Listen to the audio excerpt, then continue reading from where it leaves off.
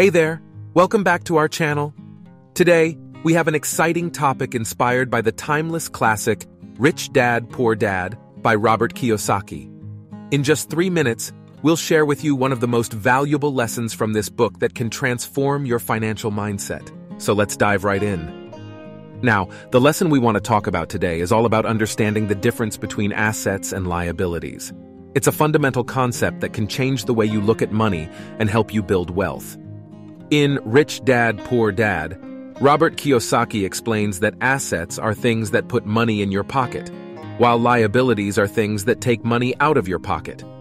The key to financial success is to focus on acquiring more assets and minimizing liabilities.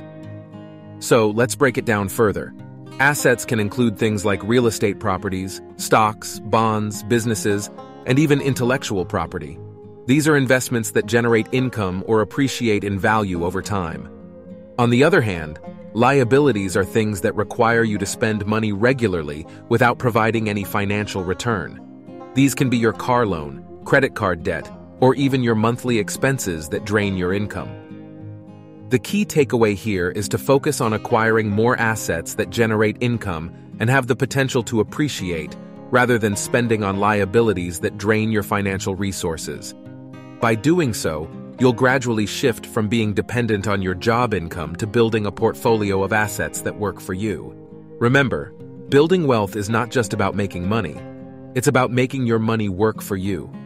By developing a mindset that prioritizes assets and minimizes liabilities, you can start building a strong foundation for your financial future. And that's our quick lesson from Rich Dad, Poor Dad.